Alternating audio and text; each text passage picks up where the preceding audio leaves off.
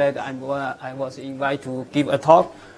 Today I'm going to talk about smaller thing than previous talk. Talk about X-ray lines and the resonance. The content is simple. It's two things. One is I want to compare lines and the resonance. Another thing is talk about cross sections. I work on collisional plasma and the photoionized plasma, not charge exchange, but it's related to composite spectral models. So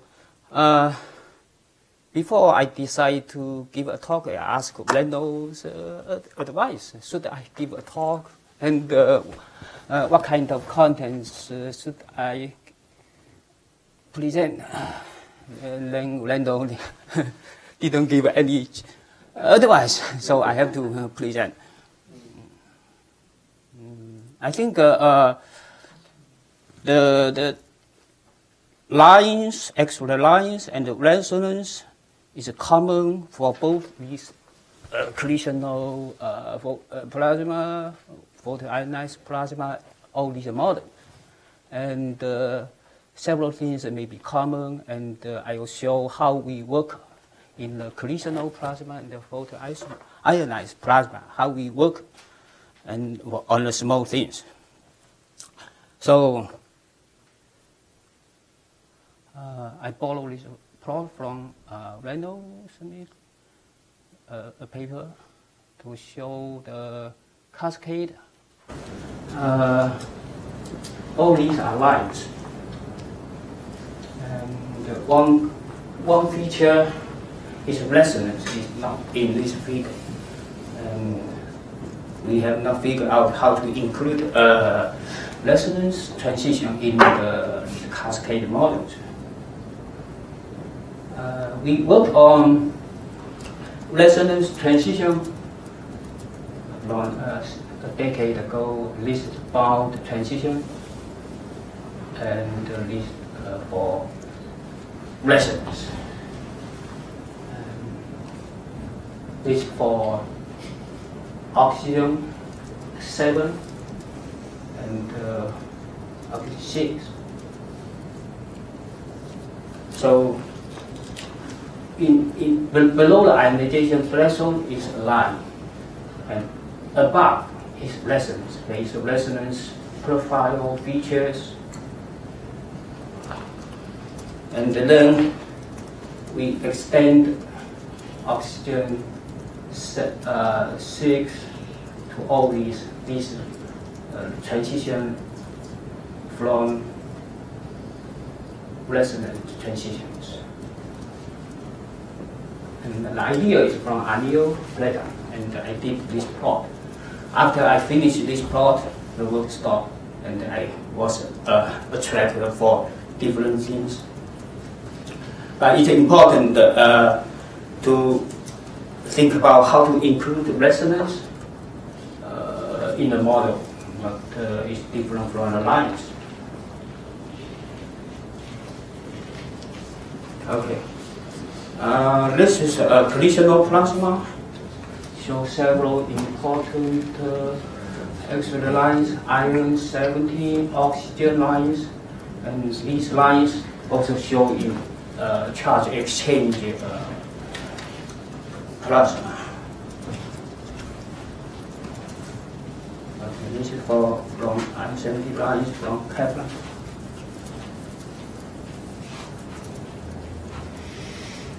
And this is for XM Newton.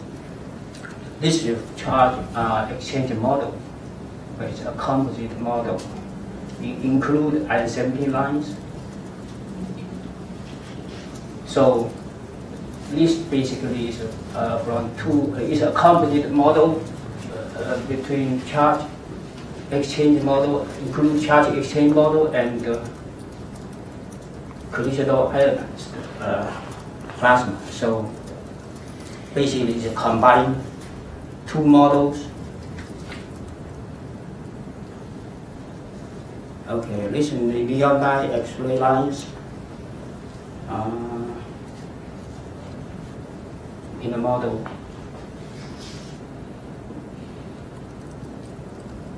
And then from the model we get the line relation. And while this difference, it is include the resonance effects. So this line ratio is with resonance effects, and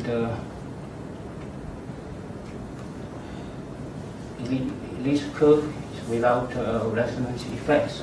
So there is big difference in the temperature derived. So I show all these lines resonance in the model is just to show how the cross section is included. This neon line, and for G line, okay, and this is the cross section. Electron energy is from collisional ionized for collisional electron collisions. And you can see in the these resonance features. So it's important to study collision resonance features. This is radiation damping effects in the cross section. So we normally just put calculate a cross section, a number. Actually, there are complex features in the cross section. So we play on the resonance features, and we need to identify the resonance complex. Why these are useful? If you could identify resonance features, you can understand if the calculation is right or not, if there is no experimental results to compare. And in these resonance regions, it is also difficult to get the experimental data. I'll talk about this later. So this figure basically is just to show how we did the calculation on the cross section, not just a number or even a rate, and then put it in a model. We need to go to the small thing.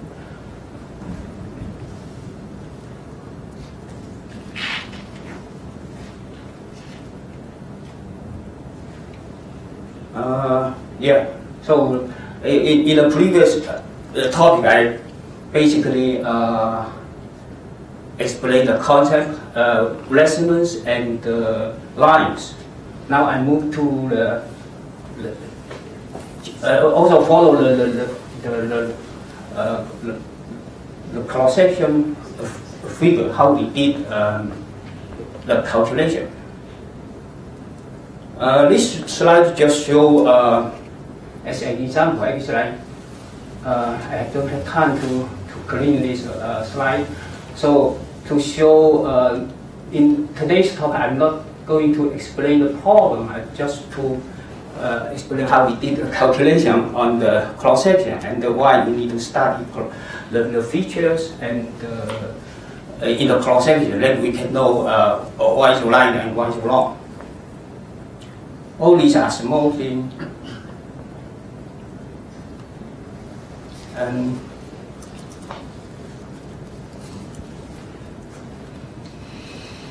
this is the formula we use in the calculation of polarization. And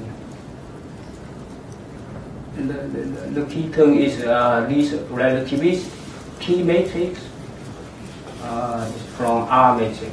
Then using this formula we can get polarization. And we can see also the the features in the polarization, the degree of polarization. This formula is the same as previous slide, except the T matrix is from Pauli R matrix calculation. Okay, now you use the formula I just gave. We calculate the collision cross section for magnetic sublevel least 3H or M2 lines. We have just finished the calculation, so the features we have not identified.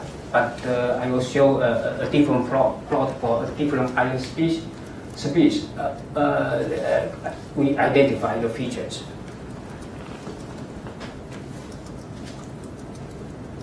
M2 line for I-17 is at 17 angstrom. It's from this transition from ground state to. And earlier on is cross section, and then we use the formula we gave before we get the polarization. So polarization is not really very feature in here. These are not lines. It's just polarization. And we have not included cascade effects. But we cascade effect may increase or decrease the polarization effect, but normally will decrease. But all these features will not totally disappear at all. Okay, as I said, I have not finished the calculation of I-17, so I use a different calculation to show the feature. This is a calculation of cross section for barrier. It's also near line, the same. So it's 3 M2 lines and 3 angstrom. Okay, so we spend a lot of effort to identify these features. As I said again, these are not lines, these are just cross section. And it is important to identify this, and these are not being extensively studied in the community. Why I'm forced to do this work? Because there is no measurement to test. Even there is measurement, it's difficult to test. So we go two directions. One is from theoretical point of view to identify these features, and another thing using EBIT or other measurement available to identify to test the calculation. That's why we have a bit more comfortable on the accuracy. People keep asking me why I know the calculation of the accuracy, and I even know the measurement is right or not. It's because I spend a lot of time to do this identification. So, so it's another way. If, of course, experimental test, if they are experimental data, then we don't need it. But yeah, okay. And this figure just show this to do another thing is like because there is features in the cross section, then we need to convolve different beam. This is specific for EBIT. So in the previous plot, we use 30 eV feature. This is for sub-level cross section, and this is 5 eV. So I did two extremes. Okay, this is to compare a decade ago the measurement from EBIT, the polarization. This is for barrier. And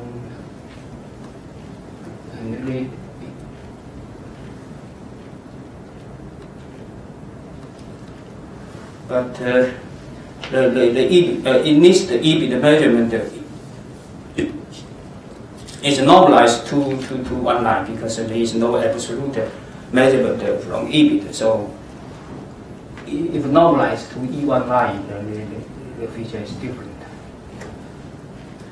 So again, I play with this identification and to check what's going on on the EBIT measurement. Actually, I have never seen. Oh, I saw once the EBIT setup. Okay, so I show the calculation for baryon is because I'm not finished the uncertainty calculation. So for polarization, so I show baryon's calculation is similar. This is polarization. No, this is a cross section for 3C lines, and but which from the magnetic sublevel is the same. If one can calculate rightly the cross section for magnetic sublevel, then we don't need a fine structure transition. Because if you this one level, one deeper level. This is for 3D lines.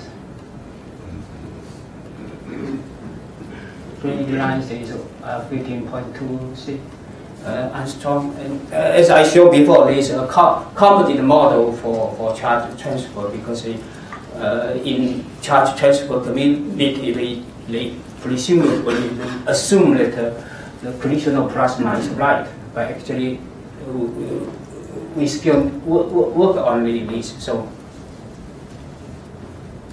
So it's good to take into account the accuracy of thermal model.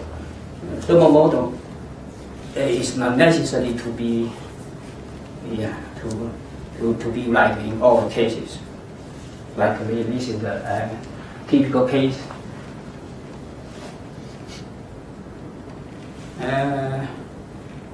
Okay, yeah, this is polarization for 3C, 3D.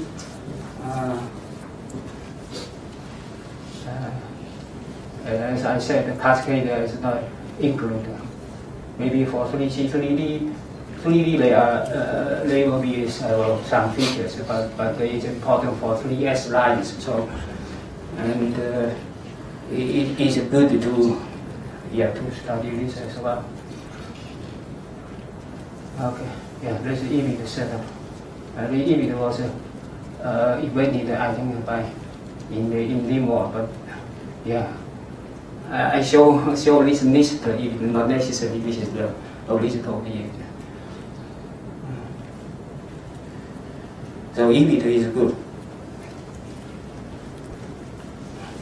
There is a new EBIT from Alex Silva, and he is working very hard to make this working. Okay. So from the previous calculation, actually previous calculation and improved calculation. This is our old calculation for 3C 3D line ratios, and I think these are from NIST measurement and this Limor measurement. And these line ratio, these are energies, and these are. I did a calculation, earlier calculation is not in agreement with the measurement, and this is from logs calculation, not in good agreement. And later on I did a new calculation, is in fully agreement. And we show that the line ratio, you can see, is not unique, it is oscillator. It is funny, for 3C, 3D, there is very strong lines, but even for strong lines, you can see very sensitive to the plasma condition. So it was a bit surprise to me because there is no experiment test, and at one moment it's very hard for me to say, okay, this line ratio is oscillator. This indeed, you can see it's a factor 20% increase, and if for like intercombination lines or smaller lines, then the oscillation of course will be huge.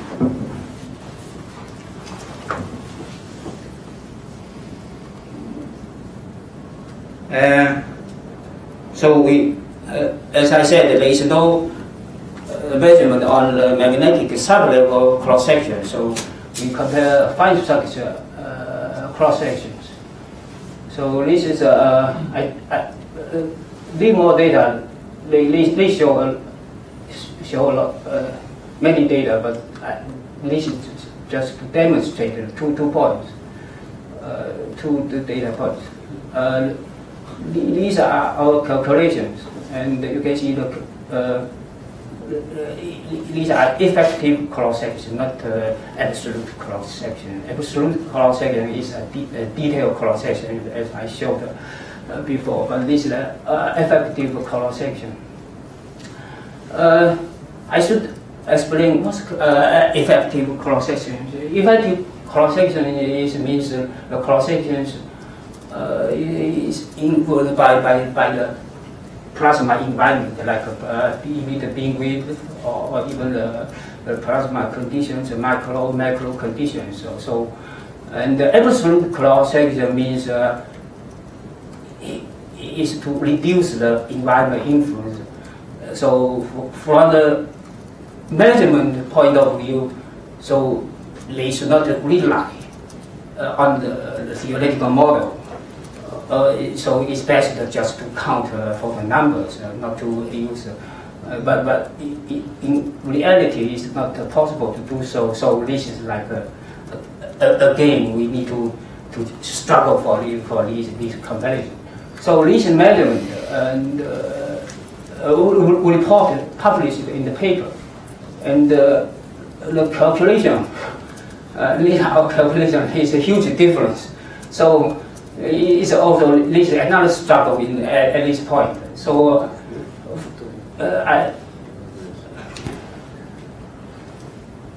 finally, we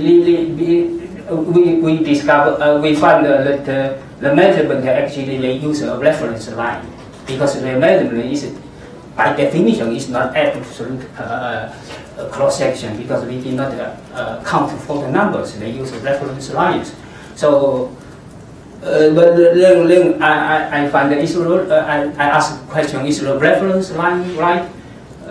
So supposing the reference line is not right, then I move this measurement to here. So it's excellent.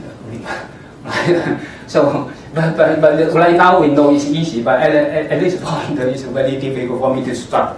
But why I'm able to, we are able to struggle on this is because as I said, I identify the resonance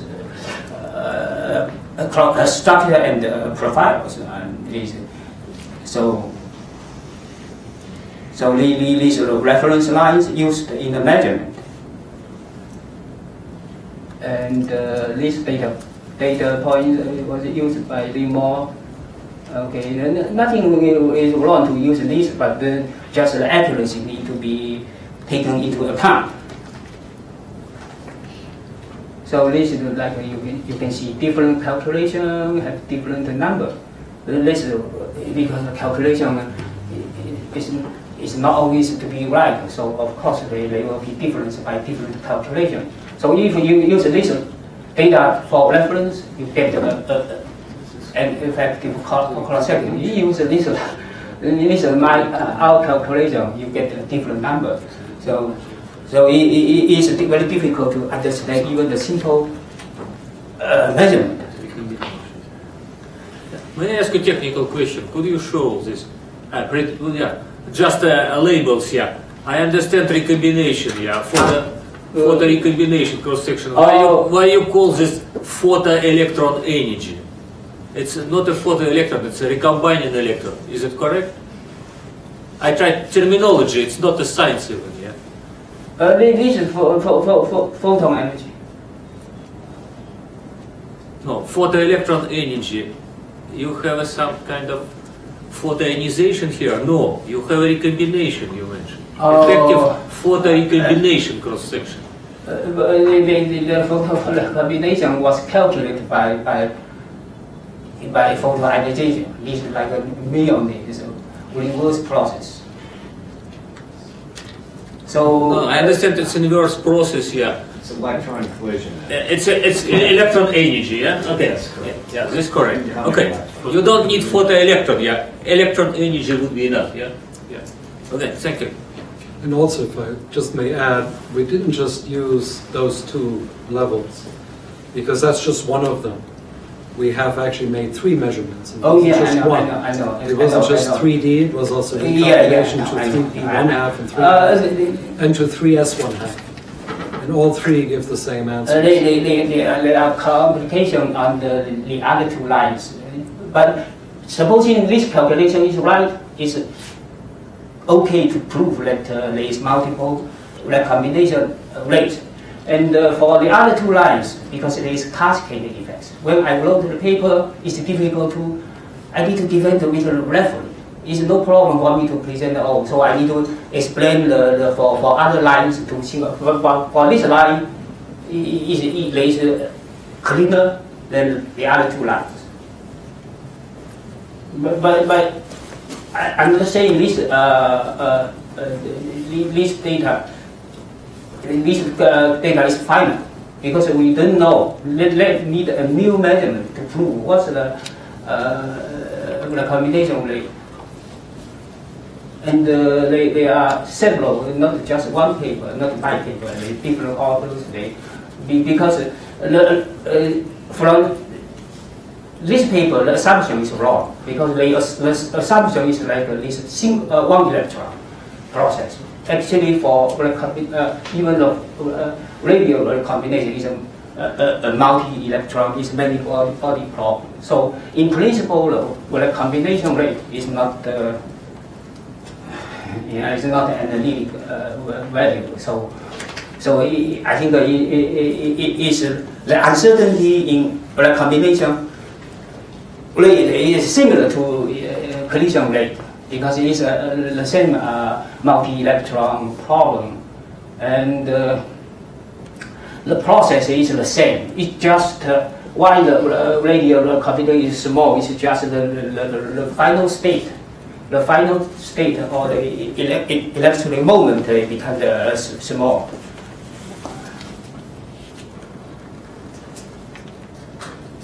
All right. So. The final slide I just saying basically a simple application. So supposing our theoretical calculation is right, this is our theoretical calculation, this is the measurement. As I explained, the measurement is relied. I do not criticize the measurement. The measurement relies many plasma parameters, so the measurement may not be better than I'm not sure.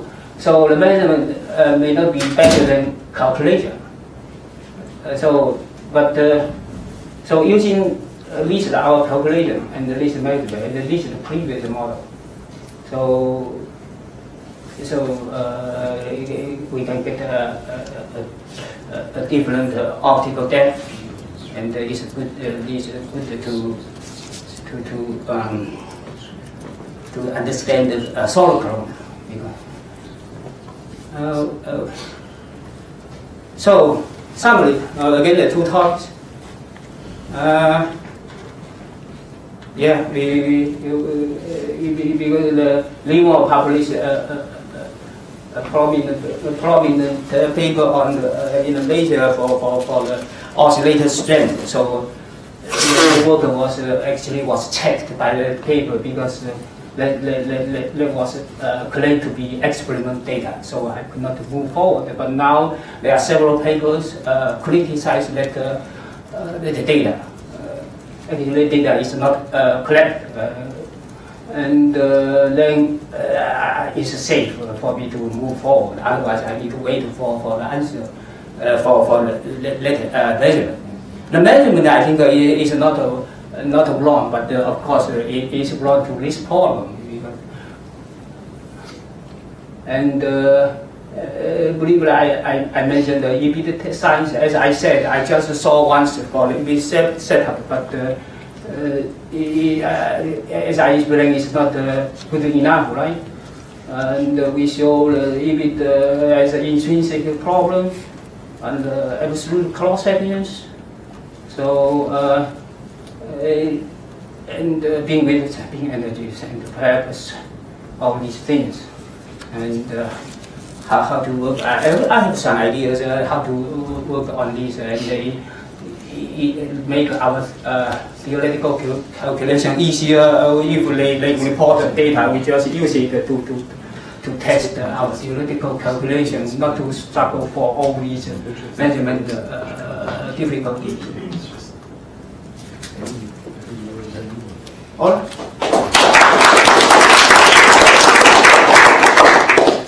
Any questions?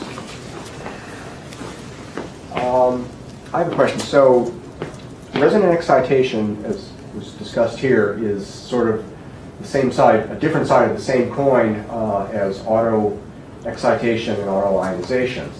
So, from Peter's talk, you're saying that in order to properly model the relaxation of multiply excited states, when you have multi-electron charge exchange, capture, multi-electron, you need to include all the relevant decay channels, including auto excitation, not just auto ionization. If you do that, do you think that the existing auto excitation rates are sufficiently accurate to give good results, or do we need more calculations of this kind? Well, I don't know if that's a question to me.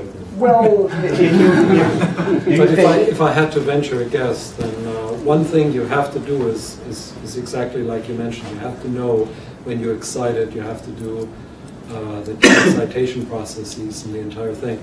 And a lot of these resonance calculations that has bothered me in the past, and I'm not sure from this talk whether that's included, now I can, is what's called damping.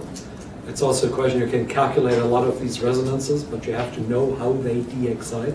Some of them fall apart, some of them go to other levels, some of them cascade. And if you have so many, you know, some of these graphs are pretty black. Because there's so many resonances, and that's all very nice, but when you actually look at them, a lot of them fall away. They're gone.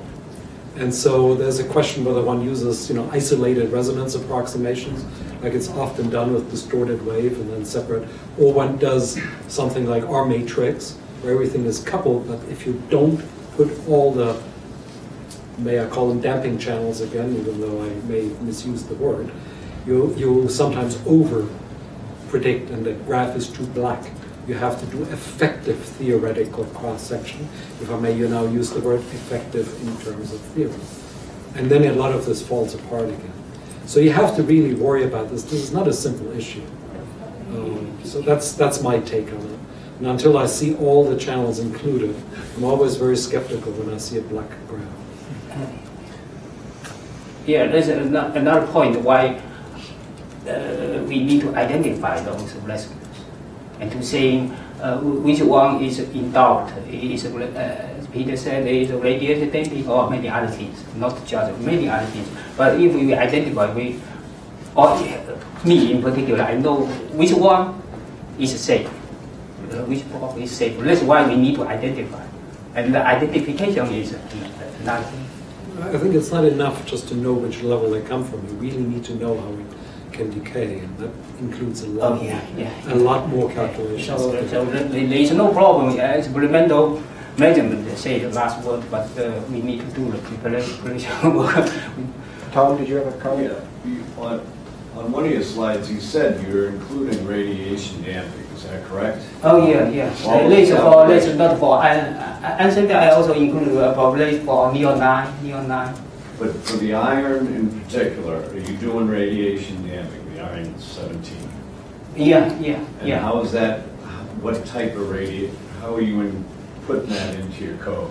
Oh, the code was already guided, already there. Already included. Is it just the Bellman-Seton? Bellman-Seton. That's it. Yeah. And another point. Radiation damping is taking full account of radiation damping is another complicated issue. But if we identify clearly the resonance features, we know which part, at least approximately which part is not influenced by radiation damping. So, all right. We'll take Guo-Xin again.